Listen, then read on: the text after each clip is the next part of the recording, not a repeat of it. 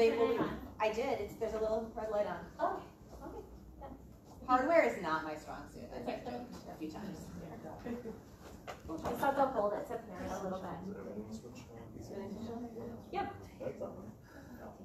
Luckily, it's not that big of a room, and I am an East Coaster, so I'm pretty loud. But not everyone in this room is. Oh, there we go.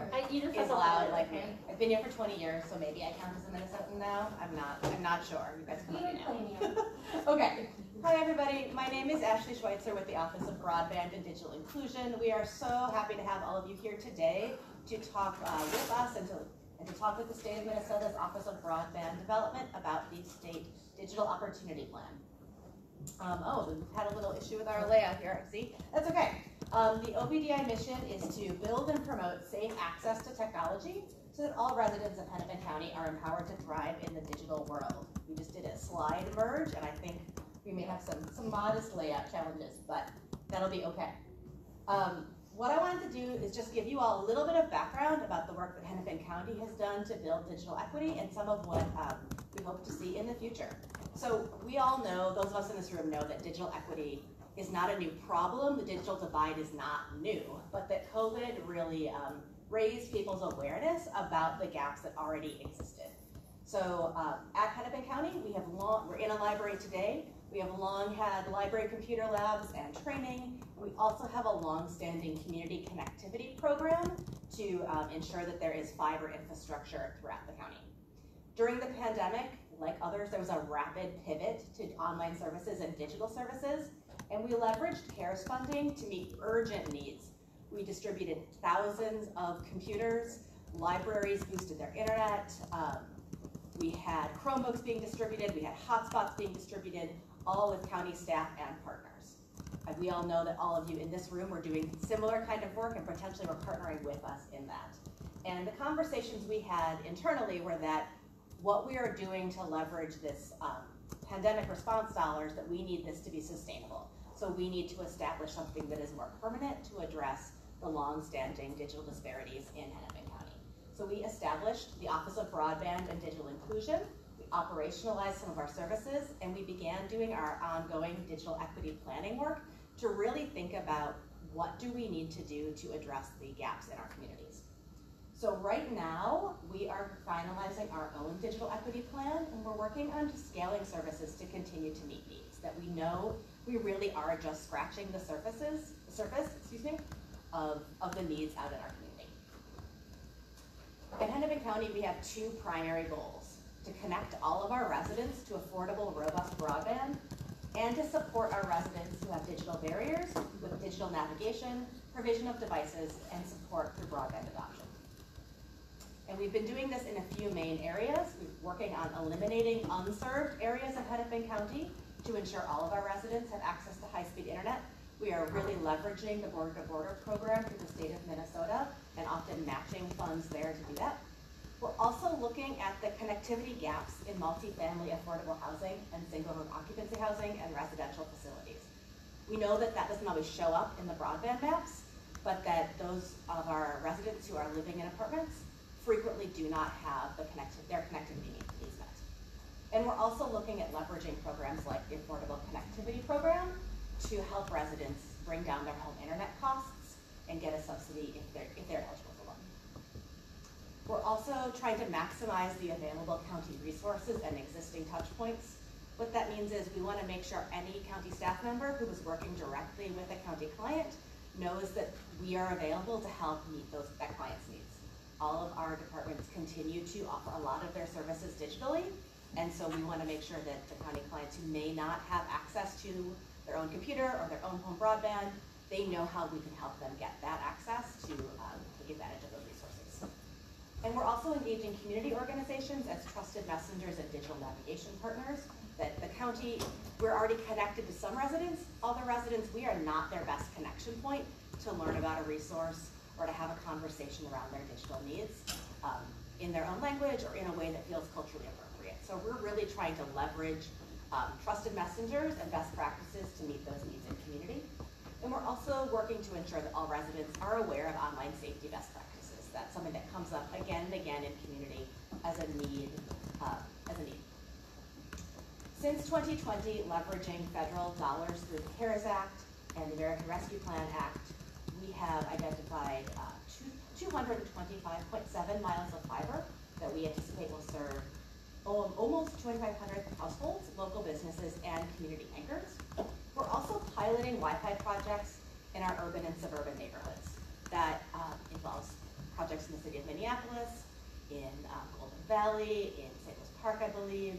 We've been opening that opportunity up to any number of urban and suburban cities to identify what projects their communities are interested in and providing pandemic dollars for that. We're also looking at apartment projects and single room occupancy projects. We've launched a few already and are really hoping that that is a good model to address some of the connectivity gaps in our cities and suburbs. And we've also done a lot of ECP enrollment support and promotion.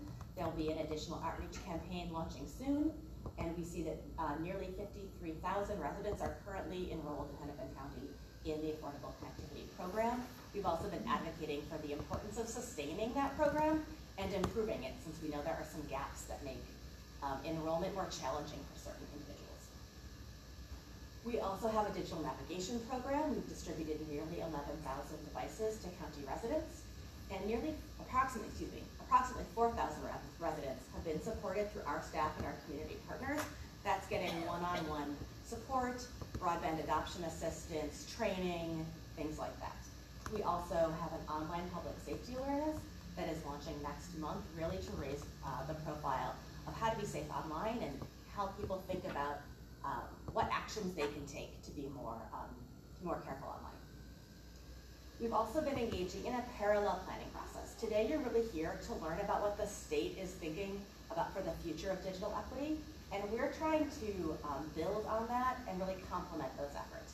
So instead of coming to the same community a second time, we're really trying to convene you once and make sure that feedback goes to the state and to us. We recognize that they have a statewide charge and that we have a more localized charge.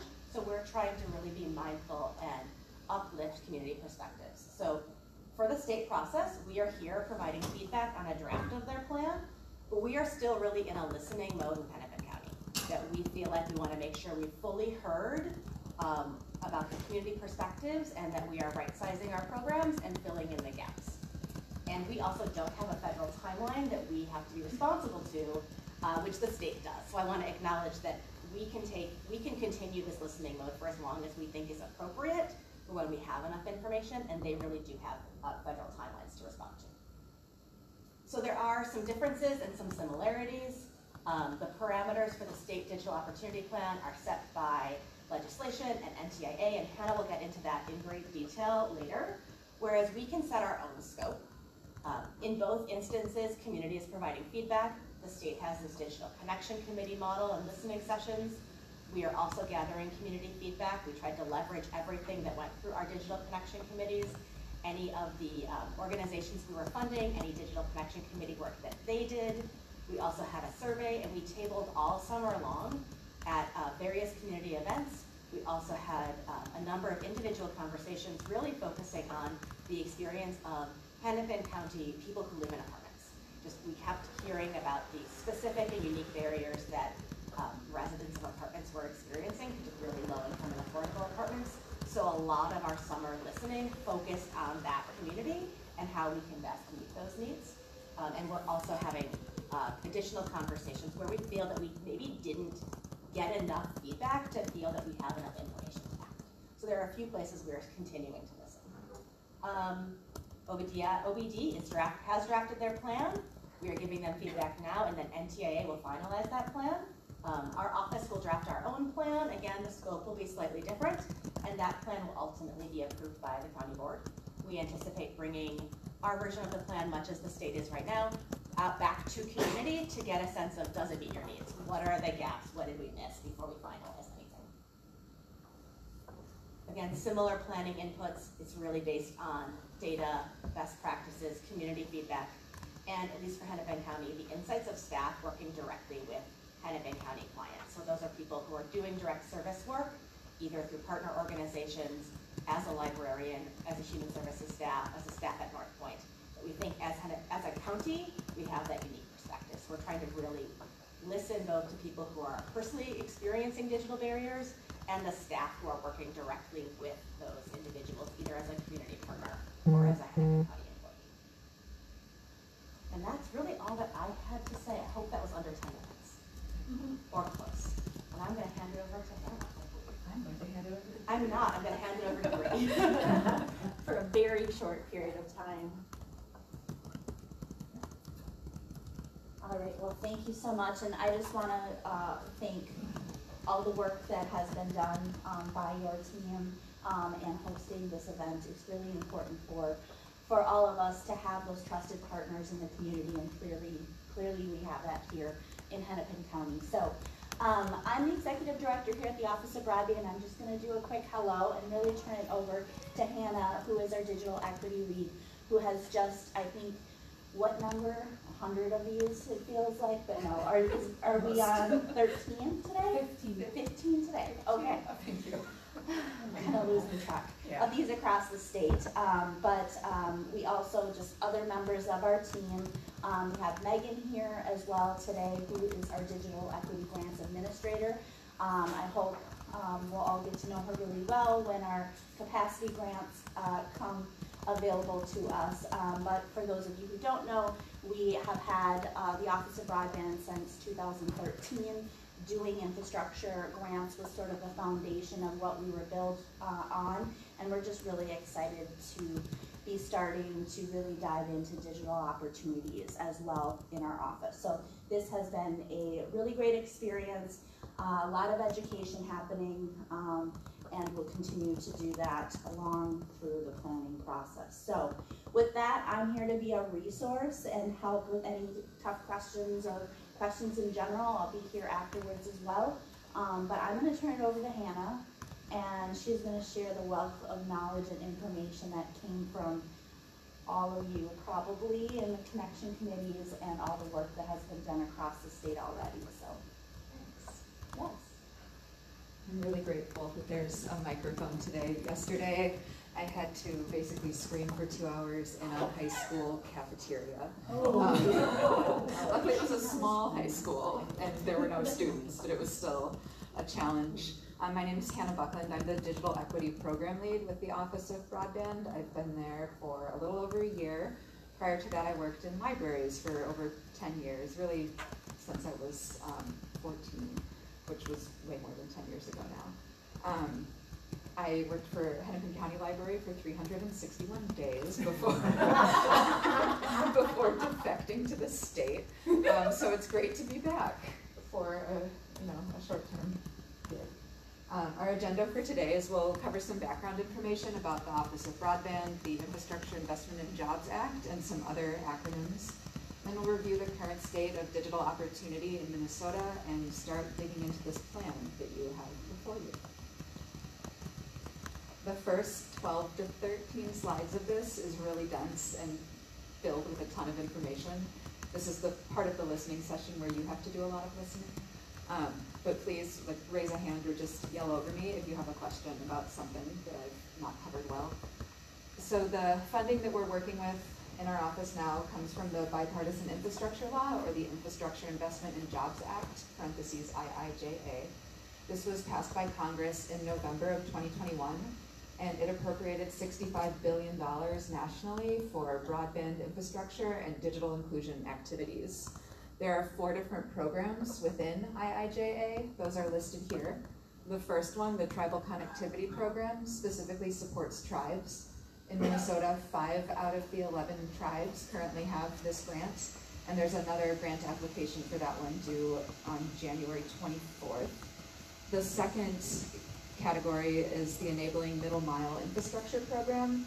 This supports internet service providers in building out their networks. Third is the Digital Equity Act, which is what we're here to talk about today. And then we have the Broadband Equity Access and Deployment Program, or BEAD. BEAD is the really big one. It's $42.45 billion total. Minnesota is receiving about $652 million of that. And that was determined with a formula that takes into consideration things like the number of unserved locations in the state, the number of underserved locations in the state's geography. The focus of BEAD is infrastructure, so fiber in the ground, connecting homes and businesses to internet service. With BEAD, we have a separate planning process with a separate draft that's due on a separate day. It's due a little later than the Digital Equity Plan is due. So today we're going to be focused on Digital Equity Act, but know at the same time our office is also thinking about infrastructure and how to connect all households and businesses to internet service. With the Digital Equity Act, these are the basics of it. It provides $2.75 billion total for digital equity work nationally. This funding breaks down into 3 different categories. The first category is $60 million for planning grants. Every state and territory is working with this now, and I think tribes are expected to receive planning grants a little later on, or that's in progress. Minnesota's planning grant was $881,905.10. This funding haunts me, and also it supports some of our wages, it supports the work that we're doing here today, it supported our digital connection committees, which I'll talk about later. So this funding is purely to do this planning process. Once we've gotten through the plan and the plan has gone to NTIA and been approved, then we have access to a capacity grant. Capacity grants are funded at $1.44 billion total. And so we have yet to find out what Minnesota's portion of that will be. If you do some cross multiplication, it looks like it could be 20 to 25 million, but we are playing the waiting game still with that one. So the timeline here, 2023, which apparently is this year, we're working on this digital opportunity or digital equity plan. We have a draft available now. That plan is due in its final form on November 30th, which is getting closer every minute. And time is also speeding up, I think. From 2024 to 2028, that's when we'll have access to that capacity grant to implement the activities that we've identified in the plan. So it's great that you're all here now, while this plan is still printed on the cheapest paper available and in its draft form. We genuinely want this to be Minnesota's plan. This is not the Office of Broadband's plan for Minnesota. And those are Bree's words, so I should cite my source. The last category of funding within the Digital Equity Act is for competitive grants. So planning grants and capacity grants go to states, tribes, and territories. Competitive grants are administered directly by the federal government to applicants like anchor institutions, local governments, that kind of thing. So the timeline for the competitive grants is parallel to the timeline for the capacity grants. So we could have situations in Minnesota and in any state where the state has a capacity grant that they're using to implement activities, and maybe a county government has a competitive grant that they're using to supplement whatever they are doing through those state funds. So there are a lot of puzzle pieces now and into the future. The definition of digital equity that's included in the Notice of Funding Opportunity for this program is the condition in which all individuals and communities have access to and use of, oh, I'm saying the wrong definition, have the information technology capacity needed for full participation in our society, democracy, and the economy. This refers to options and opportunities. We're not saying everyone has to use technology or everyone has to use technology in the same way. Not everyone needs to have technology at home if that's not what they want and how they feel it's best for them. So we're really focused on making sure everyone has the option, though, to bring technology into their life and the opportunity to access what technology enables. This is the definition I started saying previously. So digital inclusion is referring to activities, while digital equity is referring to kind of the state of being. And digital inclusion are the activities that get us to that point. These are the activities that ensure all individuals and communities have access to and use of technology. The first one listed here is affordable internet service. This is one that leans more toward the BEAD side of things, the infrastructure funding. We can address affordability with the Digital Equity Act, but we'll be looking at infrastructure as well as affordability with BEAD. The second one here are internet-enabled devices that meet the needs of the user. My example for this one is the fact that I still have a flip phone and I have a text. Okay, there we go. You know, it's not a great device by any means. It has a hinge, like a literal hinge. Let it say its piece. Like, it still makes the nice flipping noise, though. It's a very satisfying tool. And it's not internet enabled, really, but it meets the needs of the user, the very specific needs that I derive from it, that being texting, phone calls, and the alarm clock. Separately, I have a computer that has everything else that I actually need. There's a point of privilege in being able to choose a flip phone and then also separately choose a computer to be able to disconnect in that way. If my budget were more limited, I would maybe just choose to have a smartphone and only a smartphone, but I'm not quite there yet. The third activity here is access to digital literacy training or digital skills training. So when you don't know how to do something using technology, who do you ask for help? My example for this one is my parents, and I realized yesterday during session number 14 that my parents are not aware that I'm telling everyone this story.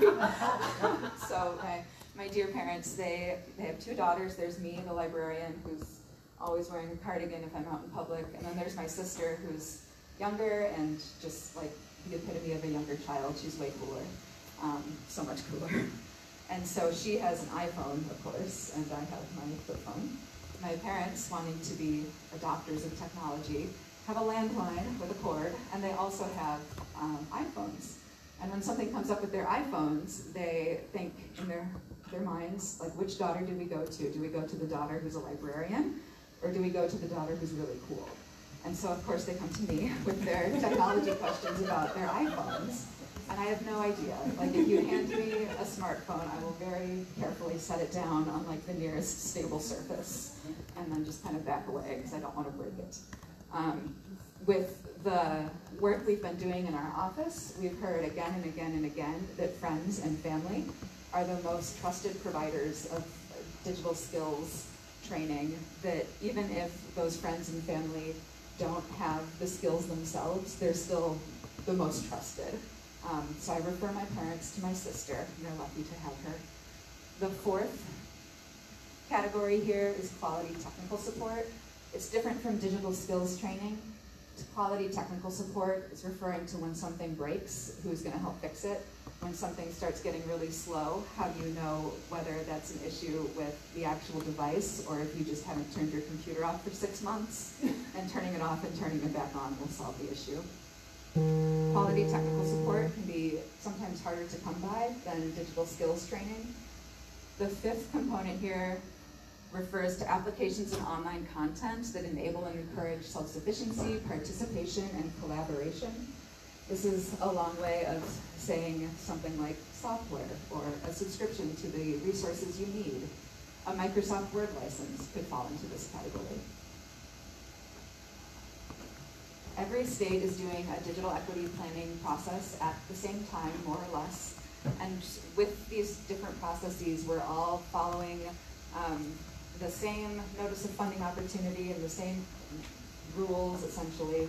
We're all required to address these 8 covered populations that we know are groups of people who are disproportionately left behind when it comes to technology, and not just technology. These groups are low-income households, which in the notice of funding opportunity is defined as a household at or below 150% of the federal poverty level. We understand that you can be at 151% and not be, the most financially solvent house or financially stable, and that costs related to childcare, transportation, and housing can make a household feel like they're below 150%, even if the numbers say otherwise. So we're looking into the nuances there. The second category is aging individuals, 60 years of age or older. Then incarcerated individuals, veterans, individuals with disabilities, individuals with language barriers, and this could be someone with limited English fluency or someone who's learning to read English, individuals who are members of a minoritized racial or ethnic group, and rural individuals. The majority of Minnesota's geography ends up being considered rural under this definition. There are a couple places in the 7-county metro that end up being rural when you take all the, there's like a second definition that narrows it a little further. And so weirdly, North St. Paul is rural according to this. So we have some puzzling to do there still. Every state is taking a different approach to this work. There are some states that hired a single consultant, and that consultant is taking the money and writing the plan for them. There are states that have one advisory group, and that advisory group has a person who represents every faction of life in their state. There are states where I don't know if they're human because they're doing listening session tours that have 75 to 80 stops. Megan and I are struggling to articulate anything anymore after 14. I checked into the wrong hotel yesterday, but that's where we are. I was close though, it was the one next door. So in Minnesota, we wanted to really highlight equity in the digital equity planning process. And for us, that means like suspending all of our assumptions and turning to local first, and also making sure that we're taking that planning grant funding and investing it in local places and local work. So the strategy that we've devised are these things that we've dubbed digital connection committees. Digital connection committees are self-selected voluntary work groups. They're formed by all kinds of organizations, cities, counties, tribes, townships, libraries, schools, higher education, healthcare, businesses, nonprofits, all of the above. There are committees that bring together all of these. There are committees that bring together some of these. There are committees representing places I've never heard of. It's such a wonderful coming together of perspectives across the state. When I pitched this idea to Bree, she very cautiously was like, okay, but how many do you think you'll have? And I said, maybe 20, I'll try. And we ended up with about 100 of them. There are almost as many in greater Minnesota as there are in the metro. We have a really good geographic spread. The southwest corner is a little bit sparse in Minnesota, but largely the state is covered, and these committees have been phenomenal in their work. I know we have some people here today who've been part of committees, so thank you. The scope of work for these committees has been to receive and share updates from our office about this planning process.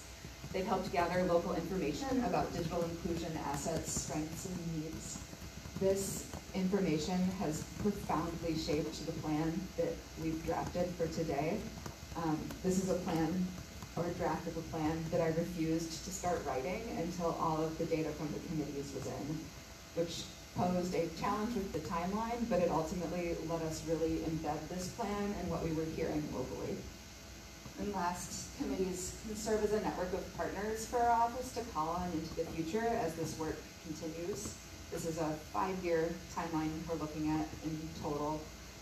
And these committees are not the only group that we'll be working with, but they're a group that we will certainly continue working with. This is where we've been this year so far. In January, our office kicked off this BEAD and digital equity work. In February, we started doing some office hours for prospective committees while we were encouraging people to register. In March, there was a grant application due. That grant application was the secret to getting 100 committees. We did non-competitive mini grants. The maximum funding amount was $4,000, so not a lot of money at all.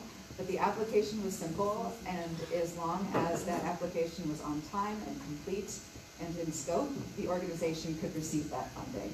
That funding enabled organizations to support the staff time and energy and effort it takes to get information about digital inclusion.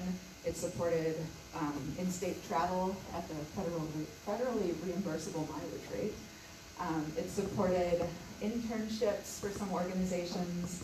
It provided just like the basics of what it takes to gather information, like the space that you need sometimes.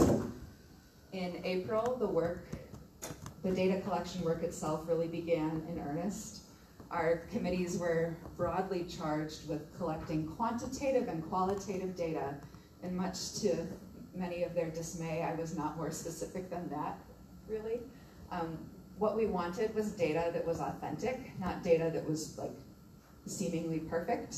I think so often in these sorts of statewide planning things, we want a perfect set of data that fits really nicely in a spreadsheet and it passes these certain tests, and maybe there can be some like comma delineation if we're getting fancy, but we really just want something clean. And for this, I genuinely wanted mess.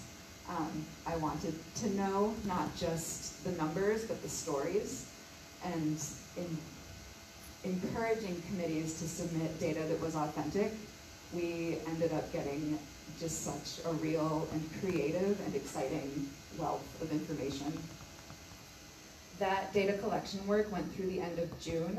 June 30th was the data submission deadline, so I woke up on July 1st and I was like, wow, this is the new world for me. I can like relax a little bit and I'll get to just be quiet and do some writing for a while.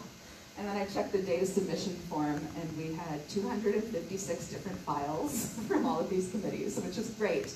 Overwhelming and very authentic, all of it. There were 100-page PDFs of scanned handwritten surveys, and there were committees that put together reports, and there were committees that created podcasts.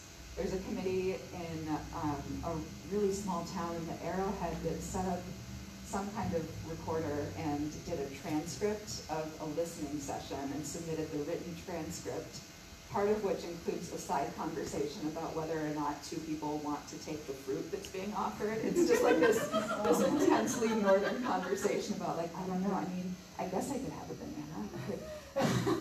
There's still a few left. It's so real and so everything that we wanted and so overwhelming. Which is how it should be in a lot of ways. Like digital equity is not a clean, simple solution. It's a mess, and we've got to sift through this mess in order to figure out how to move forward. So the month of July was spent writing a lot. That went into August. In August, on the 21st, our draft plan was posted publicly. We met our deadline, and on the 29th, these listening sessions began. From here, we're wrapping up the listening sessions next week on Wednesday, I think, if that's the 27th. The 29th is the final day for public comment on the draft plan. In October, we'll do some revisions, a lot of revisions. We inadvertently scheduled more time for revisions, though, than for actually writing this plan. And on one hand, as I realized that in July, I was kind of devastated. Like, writing this took so long, and we could have had an extra week or two if I just like looked at a calendar. But because we have so much time for revisions, we can really make this plan Minnesota's plan. And I'm really grateful for that. November 30th is the date that the final plan is due to the federal government. And then December, I disappear and go somewhere probably warm with water that has no internet access where no one can find me. I'll come back eventually, and then in 2024, we'll have access to that capacity grant to implement the activities in the plan. So this is where we are now. We have a full draft of the plan posted online. It also might be sitting in front of you. We have a lot of copies, so please take one. The public comment period is open through September 29th. Comments can be submitted using an online form. They can be submitted by mail. I'm hoping someone sends a postcard. And anything you share today or just with our staff in general is something that we consider a public comment and that we include. Megan is my note taker, and she's doing a great job. But like a comment that is spoken to us is just as worthy as a comment that is submitted using the official-ish form. And we are on the road, so 16 listening sessions in person total, 2 virtual ones. Many of these have been valiantly co-hosted by digital connection committees. Next week we're in International Falls, Bemidji, and on Zoom. So if you want to go check out the northern leaf changes, you can come find us there. Are there any questions so far about this process or the Digital Equity Act in general before we move on? One question. Do you have an e-version? Yes. So the question is, do we have an e-version of the plan? And if you go to the QR code that's listed on this side of the draft digital opportunity plan handout, that will take you to our digital opportunity webpage. There you'll find a couple different handouts, a full copy that's digital, and the comment form as well.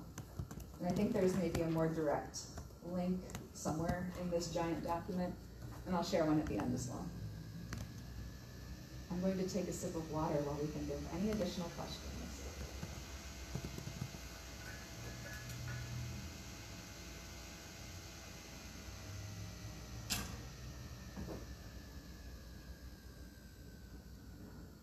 All right. So we're shifting now to look at the state of digital opportunity in Minnesota. When we're talking about digital equity or digital opportunity and digital inclusion, I tend to go back and forth between these terms. Digital equity is what's in the bill text. It's the Digital Equity Act. My job is the Digital Equity Program Lead. Megan is the Digital Equity Grants Administrator. But we've created this draft Digital Opportunity Plan, and this slide says Digital Opportunity. And the reason for that is that, when we started this process, we were very focused on this being named a digital equity plan. And as we heard from committees, digital equity was a phrase that wasn't necessarily translating well in some cases from English to other languages. It also wasn't a phrase that was very accessible in general. It was a phrase that comes across as jargon and as being specific to government or specific to academia. And that's not what we want to do here. We don't want to alienate people just because we decided that we have to use digital equity. Digital opportunity tends to have a little bit more immediate meaning to it. It translates better.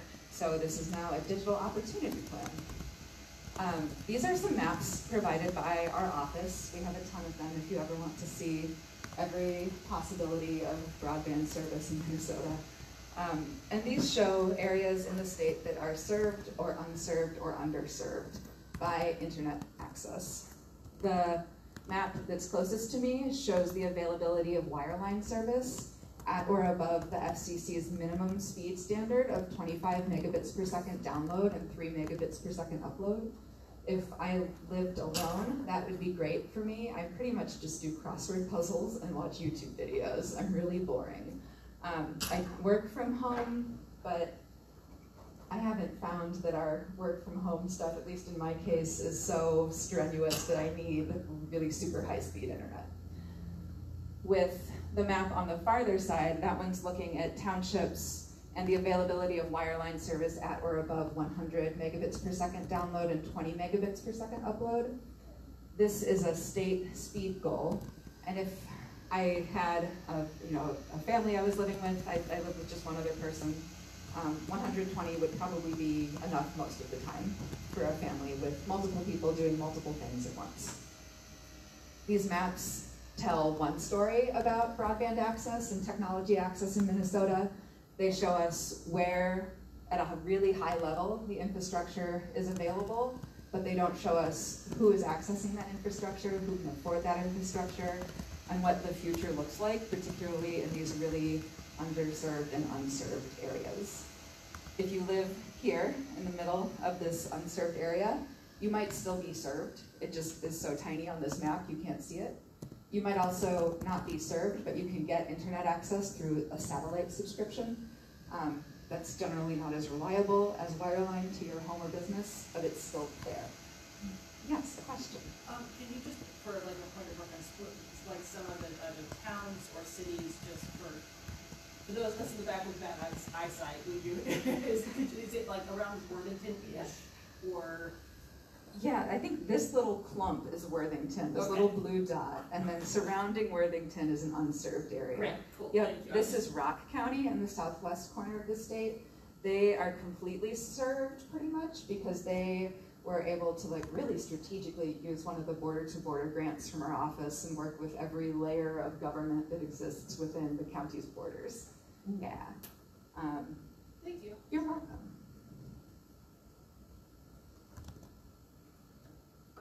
So when we're talking about digital inclusion, we can look at those maps as one reference point. We can also look at some census data to sort of frame some of this up a little more. This is census data from the 2017 to 2021 5-year estimates of the American Community Survey. The column that says broadband subscription is focused on whether or not a household has a subscription to broadband service.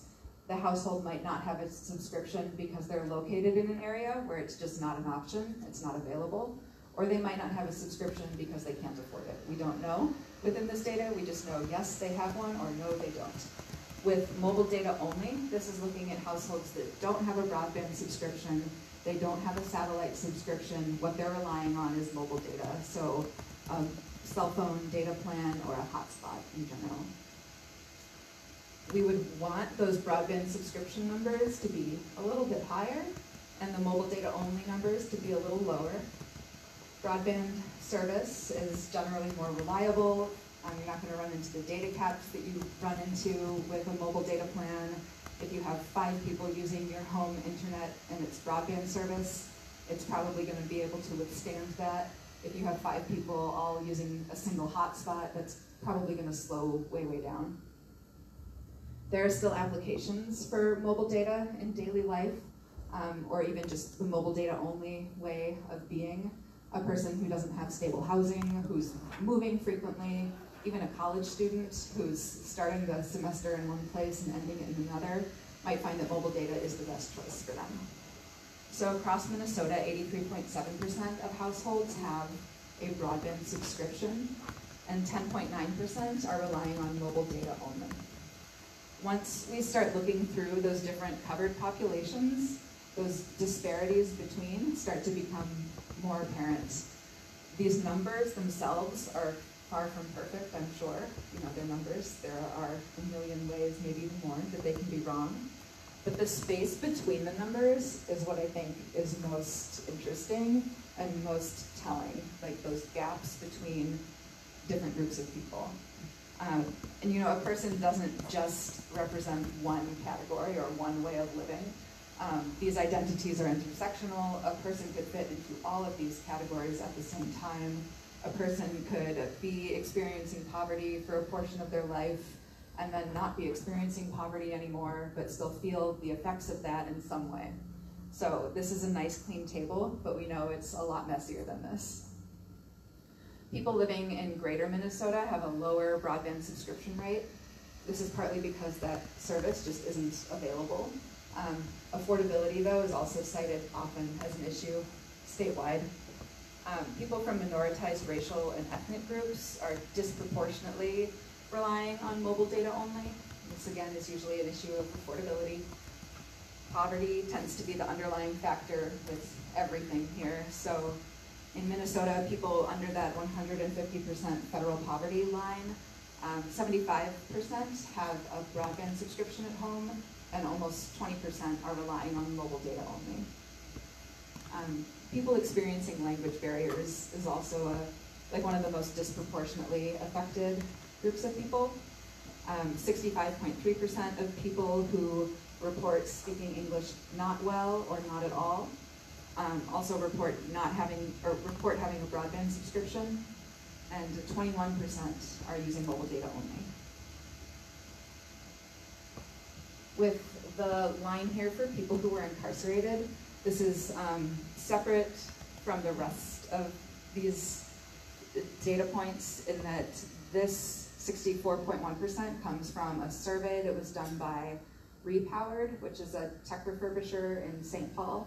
They hire people who are re-entering from having been in prison to develop their technology skills, learn the ins and outs of tech refurbishment. These clients go through a training program, they get job experience, they get a paycheck. So these are people who are very interested in pursuing a career in technology, but 64.1% have a broadband subscription. There's also the issue of device access. In this table, we look at laptop or desktops and smartphones. So the column that says laptop or desktop computer, this refers to whether a household has one or more laptops or desktops. It could be a house of 8 people that has 1 laptop and everyone's sharing it. It could be a house of 2 people that has 6 laptops and 4 of them are in the basement covered in dust and will never turn on again. It's a yes or a no again with this one. So it doesn't get into the complexities that we know are out there, but it still provides us with some kind of snapshot of what access to a laptop or desktop can look like. The smartphone only category looks at households that have only a smartphone or smartphones. So the household could have, 5 people living there, 7 smartphones among them, but no laptop, no desktop, and no tablet. They would be considered smartphone only. They could also be a house where there's just one smartphone and people are sharing it. That would still be smartphone only. So within each of these, there's still like a gradient of what it means to have access. Across Minnesota, 82.1% of households report having a laptop or desktop, and 7% report having a smartphone only. And again, this is data that comes from a 5-year estimate covering 2017 to 2021. Things changed a lot in 2020. So some of that is reflected in here, but not all of it. We need more time. In greater Minnesota, the laptop or desktop number drops, the smartphone number goes up. That happens too across these different groups. People from minoritized racial and ethnic groups, and people living under 150% poverty are disproportionately left behind, and people experiencing language barriers, again, is a group where almost 30% are relying on a smartphone only. You think of, a smartphone is a great lifeline, from what I hear. It can do a lot of things, a lot of really good essential things, especially if it's your only device. If you're trying to take in information, a smartphone is great. If you're trying to put information back out into the world, a smartphone is a bit of a hindrance. It's a lot more difficult to write a college term paper on your smartphone than it is on a laptop, or to apply for a job on a smartphone, to do your taxes on a smartphone. So while it's ultimately an individual choice and a smartphone is important and can be an essential lifeline, sometimes having access to a laptop as well is what a person really needs. As we've gone around the state, we've put together some regional snapshots that summarize what digital access looks like here. It's really a lot easier to do this in the metro because there's more people, which means we can zoom in closer.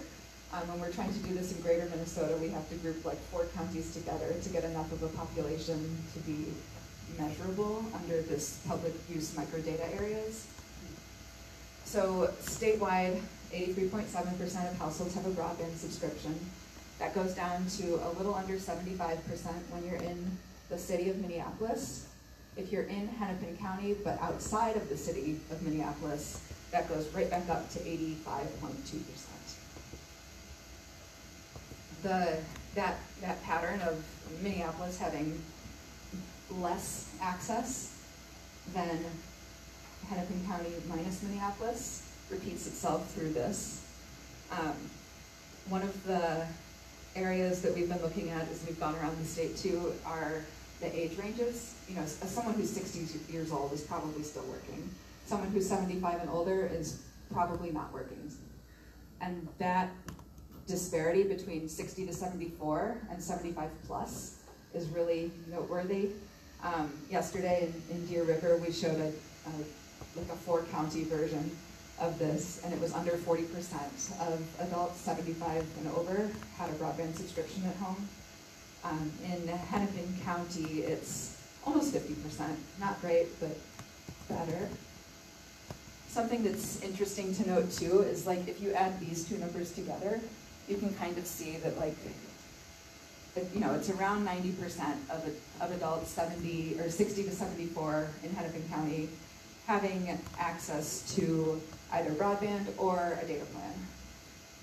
And if you add these 2 up, you see that it's about 55%, so it's a lot lower, just having access to broadband or a data plan.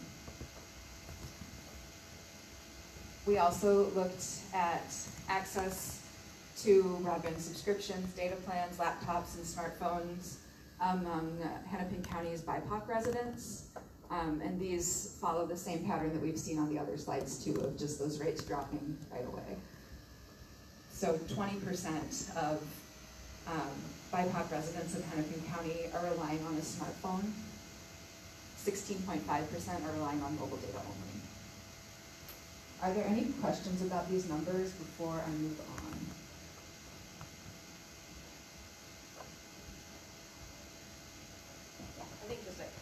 that Minneapolis is obviously a large area, but there's significant discrepancies between neighborhoods in Minneapolis that are just follow the same trends. Yeah. Yeah, like for any data point, there is a spectrum within that. You see that with the ages. You can, if you look at Minneapolis, I think there are 3 or 4 public use microdata areas in Minneapolis, and you can zoom in further on like a multi-neighborhood level. If you look at data around people with disabilities and access to the internet, a person who has 1 disability is probably right around whatever that state average was, a little higher than that. If you look at people who have 2 or more disabilities, it's like that immediate drop again. So we have lots of numbers, and we also have 256 files from all of these committees, and every other story that we've heard. And together, these are the 4 biggest barriers that have been apparent. These are not the only barriers, these are just the 4 that really rose to the top. Normally, if I were presenting a list of things, I would alphabetize them, just as one of those librarian habits that doesn't go away. But these are not alphabetized, so you can see that this is the actual order in which they appeared. The most prevalent barrier was availability, referring mostly to the infrastructure, but also to devices. The infrastructure can be available, and if you don't have the device you need, what use is that infrastructure? Affordability was the next very significant barrier. This is looking at, is the internet service that's there affordable? Are devices affordable? Can a household afford enough devices for everyone to do the things they need to do? Or are they taking turns with 1 or 2 laptops after school to try to get homework done? With affordability, this is where we bring up the Affordable Connectivity Program. This is a federal program that Ashley mentioned, provides a $30 a month discount for internet service in households that are under 200% of the federal poverty level. This discount increases to $75 a month on tribal lands. With Affordable Connectivity Program, it's something that over 20 million households across the nation are benefiting from. They're able to get internet service and afford groceries because this program is there. The complication with this, well, there are many complications with this, but the really glaring one right now is that this program doesn't have continued funding. Once the funding that's currently available for this program runs out, then what? And that's the big question. It's reliant on Congress to continue that funding, and if that doesn't happen, then that doesn't happen. So it's that same pattern of there's a gap, and there's a need, and there's a short-term solution, and then what? What happens next? The third category that we're covering here is sustainability. So is the internet service fast? Is it reliable, or is it going to go in and out and drop when it starts raining? What happens when something breaks? If a glass of water, like this open water bottle right next to my work computer, were to fall over, what would the consequence be? Would that be the end of me having access to a computer, or would I go crying to Bree and she would have to fix it for me? I think we know the answer to that. With that, what happens when something breaks? That brings up an idea of precarity. A lot of people are living in a place where they have a device, but that is their device, and if something happens to it, they might be disconnected for a while they figure out how to fix it or how to get a new one. It's the stories we've heard of the child running through the apartment and tripping over the laptop cord, and the laptop falls to the ground, and that's it. It's the smartphone that falls into the body of water, whatever that body of water might be, and that's the end of that. Safety was the last area that we chose to highlight as one of the biggest barriers. This refers to, are there people who can provide tech support that are trusted? Are there people who can provide digital skills support who are trusted? When something breaks, who do you trust to fix it? Safety was especially resonant and prominent with digital connection committees that were focused on adults 60 plus and people who don't speak English well or speak a language other than English instead of English. So in households in particular that are speaking a language other than English, K-12 students were reported to often be the kind of source of technology and technology support. So kids are coming home from school with a laptop from the school, that then becomes the family's laptop, and the kid is providing tech support for the family. I'm like, this is what we're seeing, this is how it's gonna work. And that works okay when the child is eager to help, and maybe 9 years old. Once they reach 13, maybe they don't want to help their parents anymore. And also, like, the judgment of a child is not necessarily the judgment of an adult yet. Their brains are forming. So that was an area that we heard repeatedly with safety.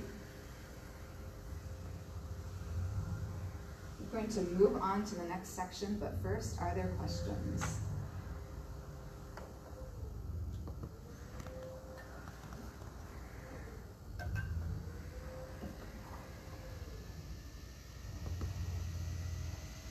So we're gonna start taking a look at this draft plan that we have before us.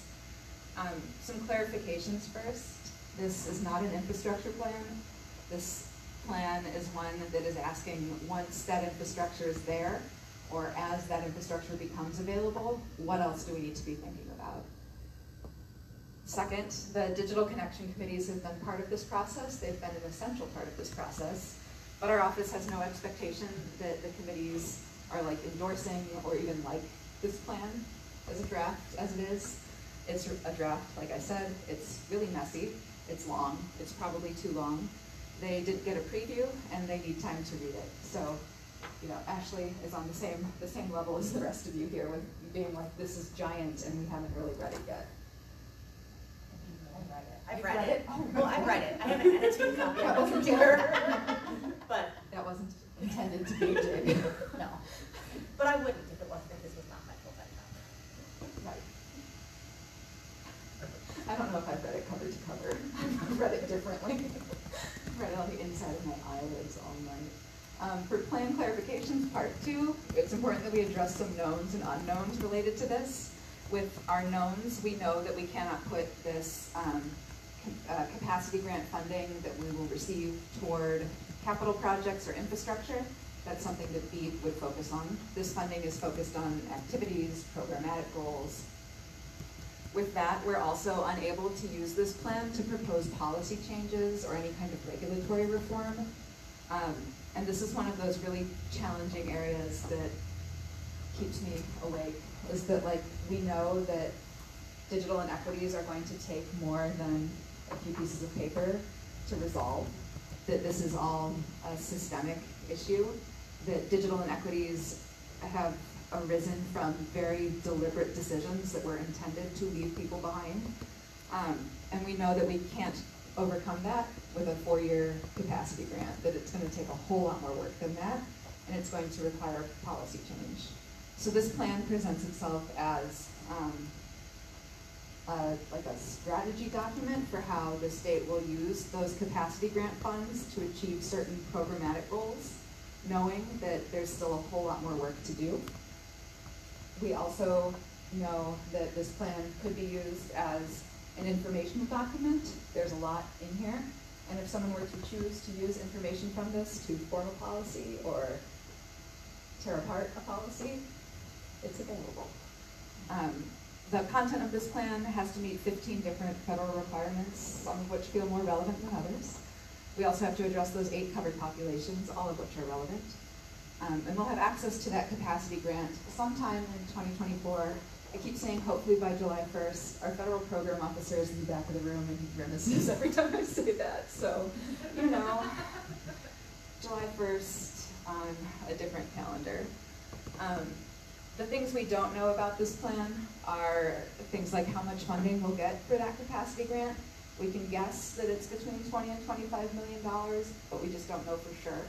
And we don't yet know when we'll find out, right? Do we not know? Okay, we still don't know.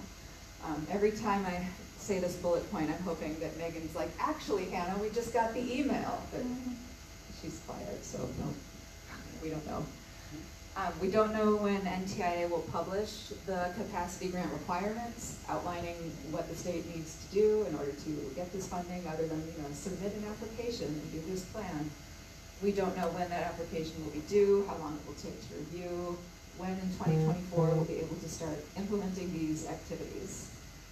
So every state is in this kind of weird in-between space right now of we've worked really hard to create these draft plans, we're getting comments on these draft plans, we'll go off and edit the drafts, we'll submit them in their final form, and then we'll wait for an unknown amount of time.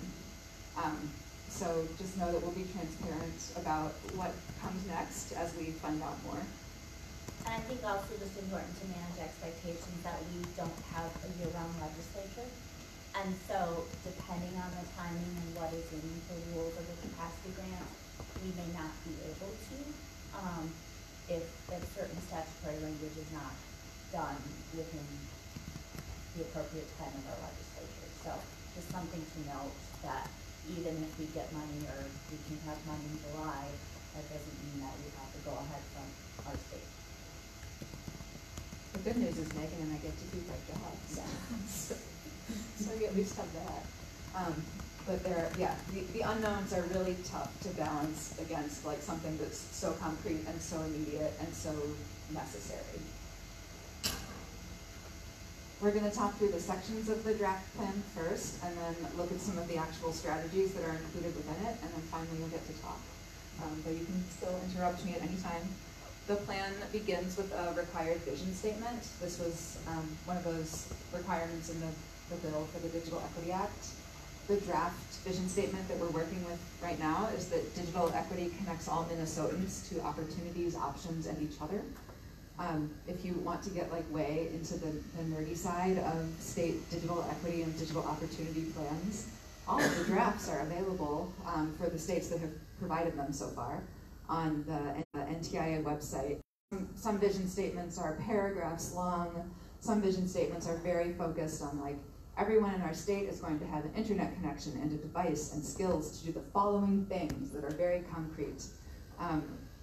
With digital inclusion, I think we often jump ahead to like, what are the material and like concrete solutions to this problem, focusing way too quickly on the things of digital inclusion instead of the people. So that's why ours is trying to stay away from mentioning devices and internet access at this point, and instead focusing on people. We also heard again and again and again from the digital connection committees about just disconnect in general, not disconnect between people and technology, but disconnect between people and people.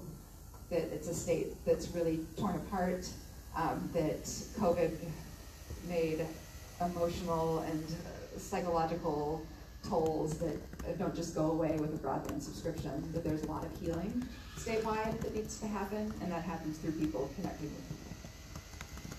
The second section is our planning process. The third looks at goals. I don't like writing goals, so I kept these at 4 words each, and I assure you they will change in the future. But we wanted to make sure that these still focused on people, so that's where they're coming from. That the goals are not devices for everyone or internet for everyone. It's connect people to people in order to make that happen.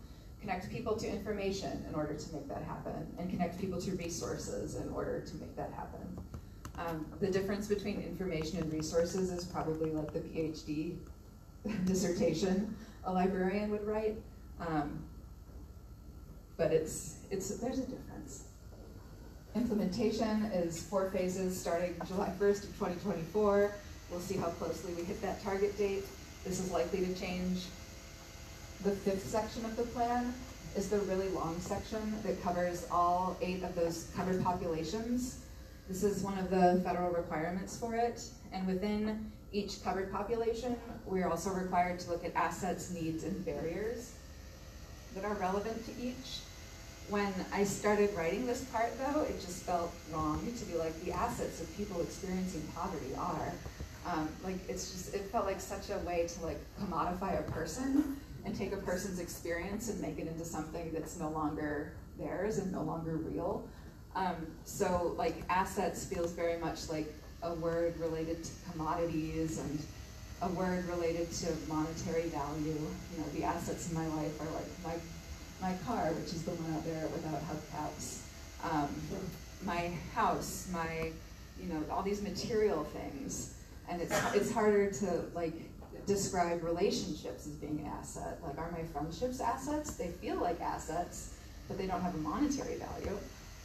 And we know that digital equity and digital opportunity work are grounded in those relationships and in trust, which is something else we can't quantify or commodify.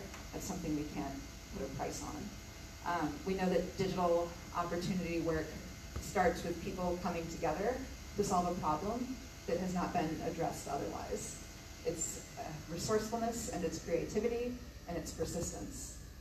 So we renamed assets existing strengths. The second category that we had to address with the covered population was needs. And again, this felt like a weird thing to type out, like the needs of veterans. You know, I need a drink of water, and I need a day off, and I need a nap. And those are all things that are a quick fix. They're a universal solution. It's something, you know, I take a drink of water, and an hour from now I'm gonna want another drink of water. It's something that doesn't really solve the issue at hand, but it tides me over. We know that with digital equity and digital opportunity, we're not talking about a single moment of fixing something or of providing a single solution that works for everyone. That's not how it works. That's not how people work. That's not how technology works. There's a lot of different factors at play here. And we also know that we can't just solve the digital divide in a moment, that there is really no digital divide, that it's a lot more complicated than that. So instead of needs, we're looking at unsupported necessities. And then the last category we had to take a look at was barriers, barriers to access. When I think of a barrier, I think of a thing that is in my way, and I need to either move the thing or I need to go around the thing. With both of those strategies to overcoming the barrier, the burden is placed on me to figure out how to do this. It's also requiring me to understand that this barrier has limits and that I can in fact go around it, that this barrier isn't just boxing me in forever. So instead of barriers, we're using the phrase systemic challenges. We know that digital inequities are part of systemic inequities, that those two are tied together. We can't just move all of the issues out of the way and not address them. That just recreates the same problems that we're already facing. The sixth section of the plan looks at areas of alignment. This is a lot of federal stuff, but I assure you it's fascinating. The eighth section are the appendices, where I went full librarian, so there are 8 different appendices, A through H. H is my favorite, it's the works cited. There's also a glossary. With Appendix D, this is one where we like to direct attention, that Appendix D is a required list of local and tribal plans that address digital opportunity in some facet. So, you know, a township's comprehensive plan that mentions broadband infrastructure would be included in there. We created this list based on Google searching. Google is not totally representative of the world. So if you look at this and you notice that our city, our county, our township, our tribe is missing in this list and we have a plan, just let us know and we'll get it added to the list there. Any questions before we move into some of the strategies?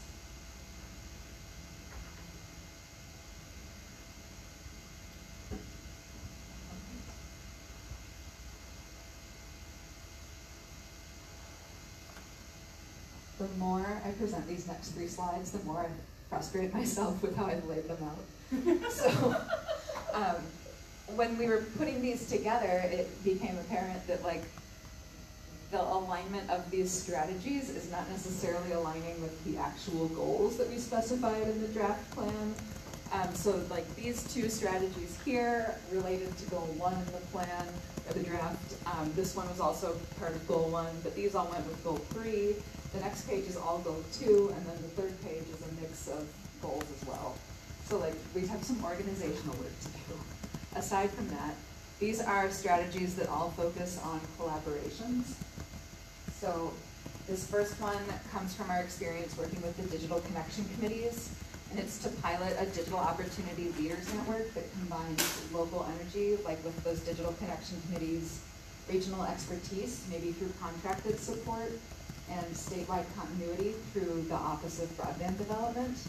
We heard again and again from digital connection committees that like this work is really important, and this work is something that is so often done in isolation.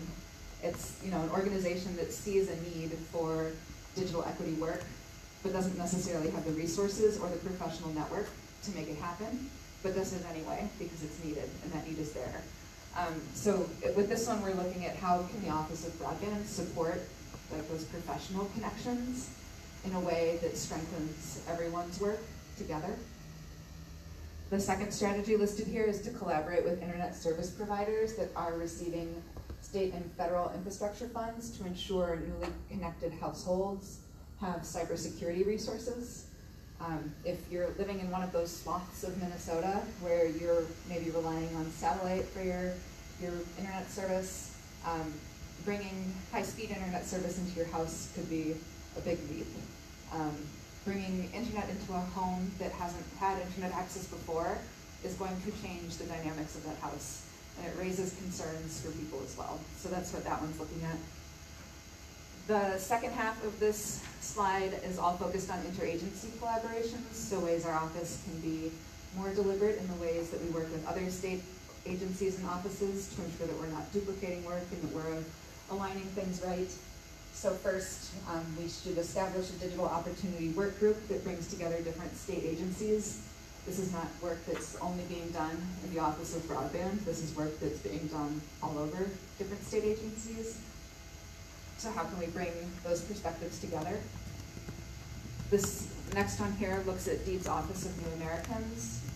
Having seen in that data that people who are new to Minnesota as immigrants or refugees are more likely to be disconnected from technology. The third one looks at Career Force, which is the state's workforce agency. Bree shares a hallway with some of the workforce staff, so like we're proximal to them, but we don't always remember to talk to them. So that this is us forcing ourselves to familiarize ourselves with Career Force and figure out how our office can better support the needs of job seekers. The last one here looks at the Department of Corrections and the Minnesota Career Education Center. The Minnesota Career Education Center is an adult basic education program that works throughout the state's prisons to provide adult basic education services, GED, testing, and also digital skills training. It's a program that has a lot of potential. It's also a program where you will have one instructor working with 112 people. So it's something that we're interested in learning more about and finding ways where we can expand and support. Are there any questions or thoughts about this slide? Yes. I guess I was just curious how you define the cybersecurity resources. What does that mean, like, you know, antivirus software, or just general information about how to avoid more and more sophisticated scams that are out there? I'm just curious how you define that. Yeah. So the question is how do we define cybersecurity, and what does that look like? Cybersecurity resources in particular. That's something we have still to figure out. That, like, you know, antivirus stuff is certainly one important component, but also like information literacy is now part of digital literacy. That knowing what website is safe to put your credit card number in versus what website you shouldn't put anything personal in is part of that as well. Knowing how to, figure out if this email is from someone malicious, or if you really have won several $1 million, that kind of thing. So. Yes. I'd just be curious about a show of hands. How many people work with residents, clients today who have cybersecurity or online privacy concerns, regardless of their current internet connection? Actually, are you asking if they voice it, or do they truly have it?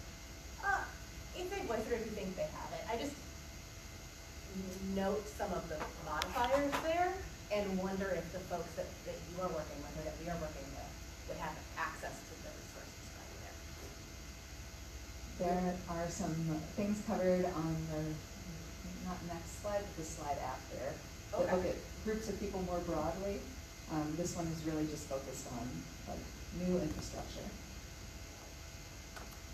Knowing that there's $650 million of new infrastructure coming. Just wanted to just call question as to whether or not those types of needs are broader, are, you know, also aligned with other needs.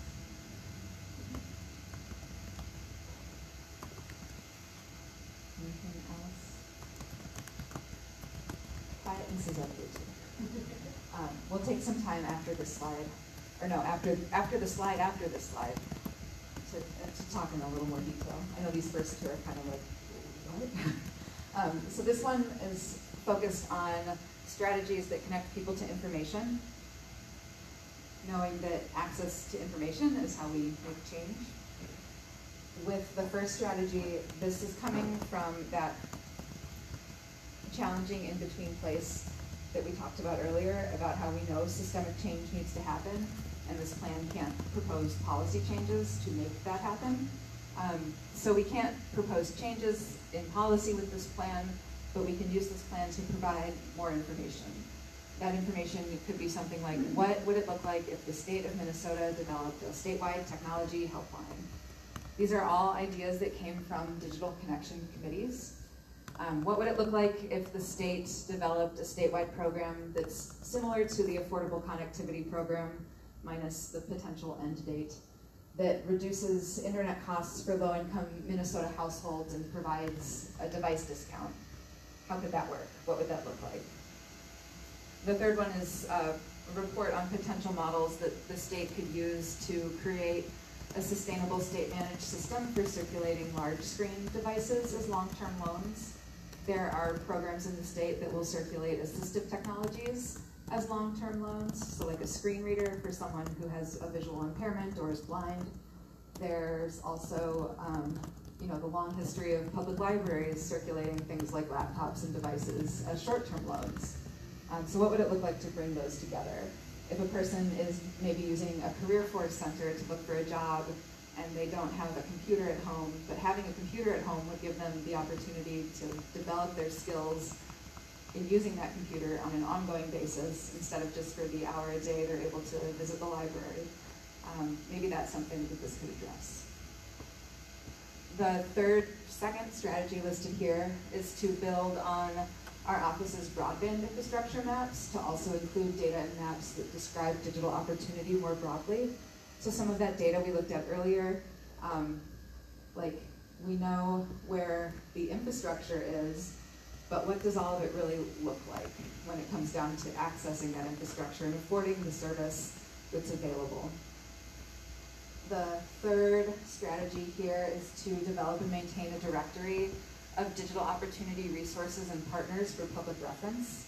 This is coming from some of the committees that are in the place of providing public services without necessarily all of the support that they need.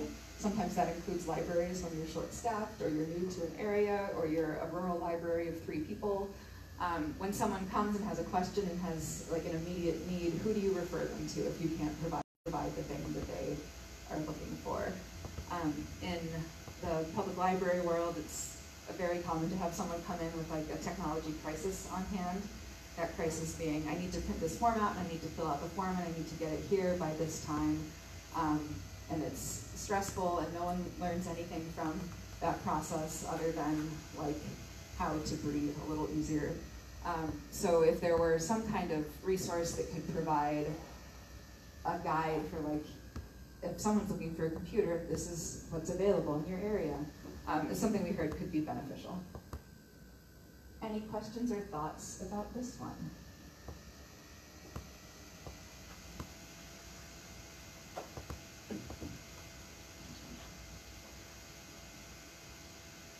We'll move on to the information overload slide. Oh, okay. So this is the overwhelming one. We'll take a moment to just absorb how many words are on this slide. I'm sorry about that. All of these strategies are focused on grant opportunities. I'm going to upset everyone and take it away, but I'll bring it right back, okay? I just want to like zoom in on one and focus on that, and then we'll take a look at the rest. So this list of 7 things, these are all different grant opportunities that our office could potentially fund using that capacity grant funding. Going back to that idea of like, this funding needs to reach the local economies. and the local people who are providing these services already, or who see a future for these services where they are. So this first one listed here that we've zoomed in on, it addresses goal 1, so connecting people to people. The applicants would be rural cities, rural counties, townships, and organizations serving covered populations. And we imagine that could be rural or urban, no matter the community type. There are a lot of definitions we still have to figure out with all of this, like, you know, what kind of organization is considered an organization serving a covered population. A public library welcomes everyone, but does a public library really fit what we're looking for here? We have to do some work.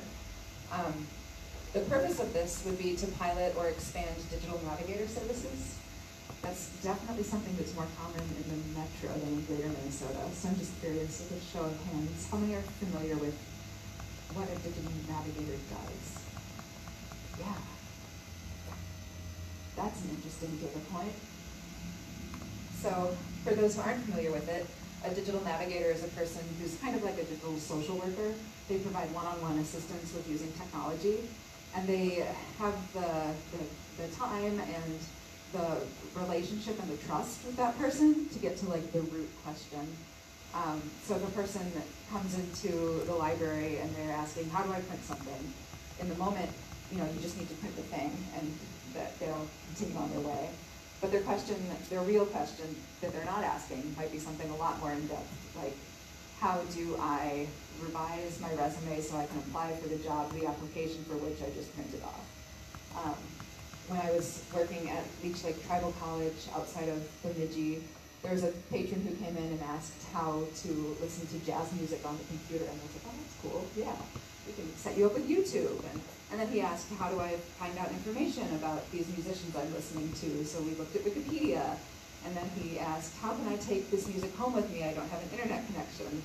So I did something I'm not supposed to do, and I was like, here's how you download. It might be legally, but here's how you do it in a way that's like safe and good. And you know, never click on the biggest download button. It's always the small one when you scroll down. And it, you know, the questions just kept continuing, and he was coming in more and more frequently. And it turns out he was living in the halfway house across the street from the library and was using some of his time there to learn more about jazz music and that interest. And he wanted to be like a radio DJ for jazz music, so conveniently as well, the tribe's radio station was on the corner there by the halfway house and the library. And so it turned on the radio one night, and there he is with his like jazz persona and his smooth jazz voice playing the illegally downloaded music and reading off the Wikipedia articles that we found. And that was like part of his recovery process. That was part of him figuring out who he is and exploring an interest he otherwise wouldn't have. So it was, you know, so much more than a question of like, well, how do I find music? It was something a lot bigger than that. The last column here looks at our like current inclinations around these grants. There are a lot of policies and procedures and rules in place as state employees for how we administer grants or run a grant program. There's also room for being strategic though, and for embedding equity in a grant process itself. So with this sort of thing, we're looking at a two-tiered approach. The first tier would be a lower amount, but it would be a non-competitive amount. That would happen at a point in time. And then after, I don't know, 6 to 9 months maybe, another point in time would occur. And at that point, we would also provide a grant round focused on a higher funding amount, with that being competitive. Something we've heard time and time again is a frustration with being a small organization or a small town and having to compete with large organizations or larger communities for the same pot of funding. When I was at Leech Lake Tribal College, our library was entirely grant funded, and it put us in a situation where we had to compete with our peers for the same pots of funding, and those peers were like our closest collaborators, and I mean, some of them are still some of my best friends, but we had to compete, and it was gross. And like, we know that there are some projects that are going to take more funding that organizations are thinking up, and we also know we need to take some time to build up that capacity a little bit more. Someone phrased it really well at a session somewhere in southeast Minnesota that, so non-competitive means that it's a competition, but it's just between you and the deadline. A non-competitive, it has to be in scope, and it has to be complete, and it has to be on time, but you're not competing against someone else. Are there any questions about this generic approach before I start talking through the giant slide? Yes? I just wonder if you're going to be kind enough to give input into how you're looking yourself. Yeah. All of it. Okay. I'm almost there. All right. So this is the giant slide. After this, we'll have some clearer time for chatter. This is looking at all those different grant opportunities that we could fund using this capacity grant funding. Not all the opportunities, but just some that we've highlighted. So we talked through the first one. The second one is looking at CAP agencies, libraries, veterans homes, area agencies on aging, and centers for independent living. These are groups that have a statewide focus and also address any one of those covered populations.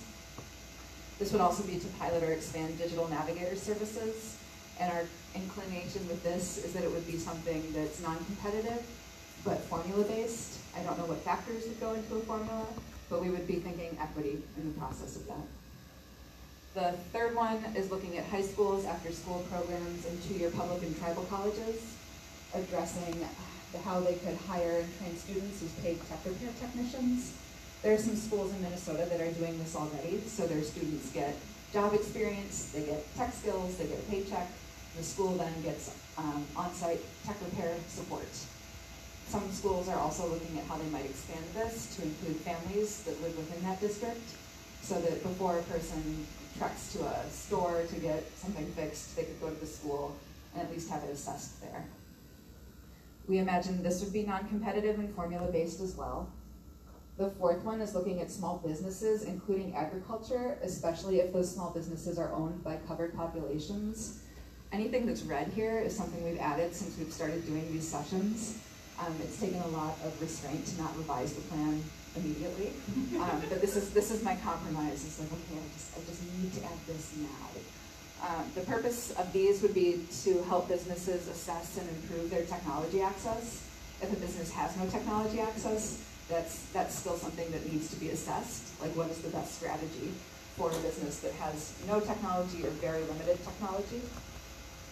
We imagine this would follow a similar two-tiered approach to that first one. So a lower non-competitive amount to get started, and then businesses can build up a little bit of capacity before having a larger competitive grant round.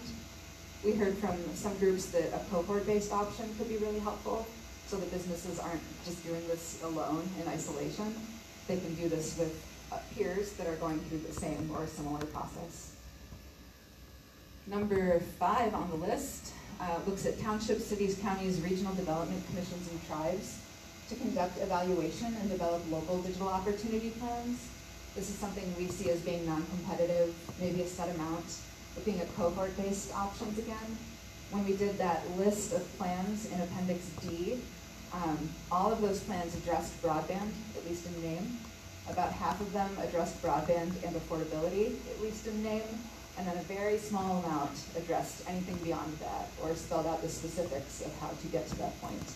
So we see that there's interest in doing more planning on a local level for digital opportunity, but there's not necessarily the capacity there. So that's what this would focus on. Second from the bottom is townships, cities, counties, and tribes to improve website accessibility. There's a lot of funding available through the state to improve state website accessibility, but that doesn't necessarily reach local government or tribal government. All of these groups have critical and essential information on their websites. You become socially and civically engaged in your community, often through that city website, whether that's seeing what city council is up to, knowing what the joint planning board is going to be discussing next week, finding out where to vote. We imagine that would be non-competitive and a set amount, and that amount would be determined by a formula to be determined.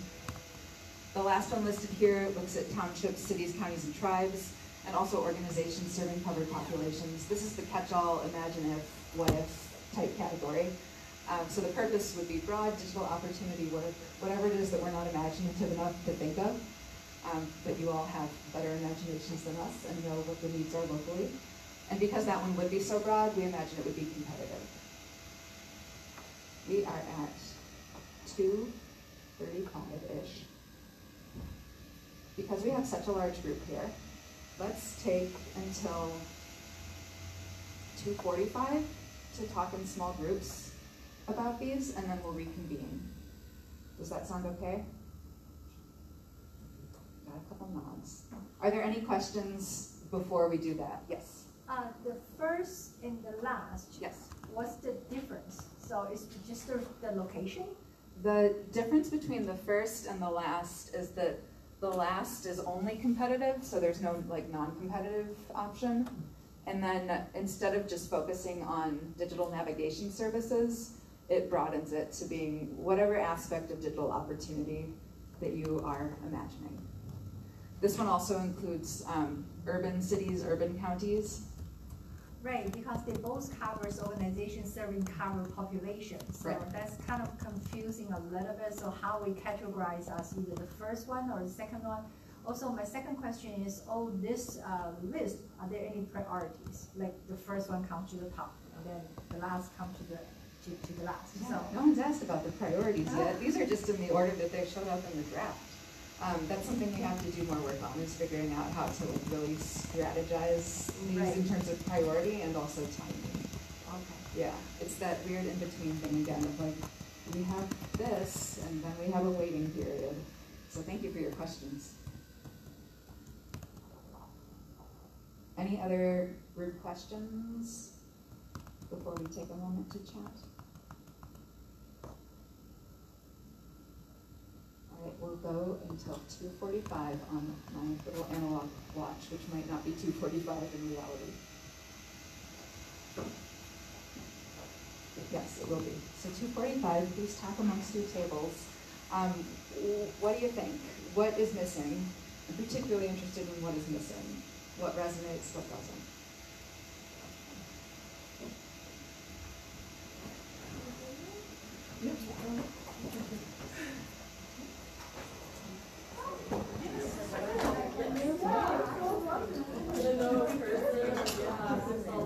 I just had eye surgery, so senior committee